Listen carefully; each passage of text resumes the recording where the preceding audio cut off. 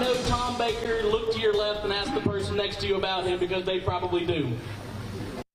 That's what the pastor had to say about the fallen officer, Deputy Tom Baker, who died in the line of duty in Nicholas County Friday night. Hundreds of people came out to pay their respects to him with a candlelight vigil tonight. Good evening and welcome to 13 News Weekend Edition. I'm Mariah Davis.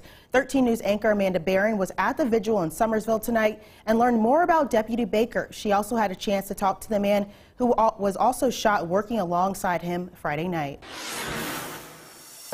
Just in the time that I've been here in Summersville today, I've had the chance to talk to so many people, and everyone has a story about Deputy Baker. In fact, I spoke with one woman who told me a story about when he was in middle school or high school and how he waited with her daughter after a sporting practice one night because he didn't want her to wait for her ride alone. She said that he was considerate from the very start and has always been a protector. At tonight's candlelight vigil, more stories, some lighthearted moments that made people laugh, talking about Deputy Baker, talking about that he was a little stubborn, that he was a man of God, and that even when life took him off the law enforcement path, somehow it brought him back. And the sheriff tonight said when he told him he wanted to come back on the force here in Nicholas County, he was never more excited to give somebody the oath. His friends, family, and neighbors say he was stubborn and funny, but respected people and would do anything for anyone.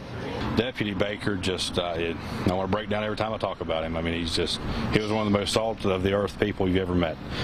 Tom was involved in his community for years. He was a lawman here in Nicholas County before, in roughly around 2000.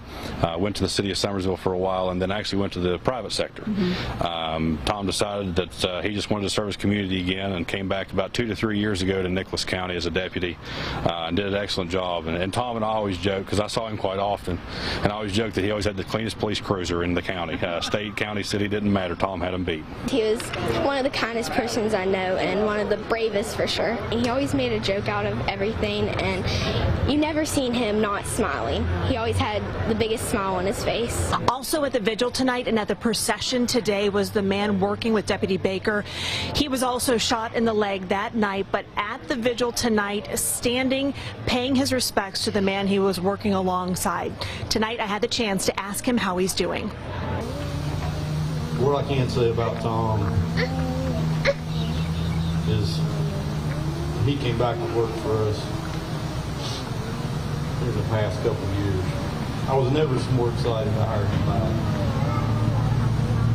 Just an outstanding person, outstanding Christian,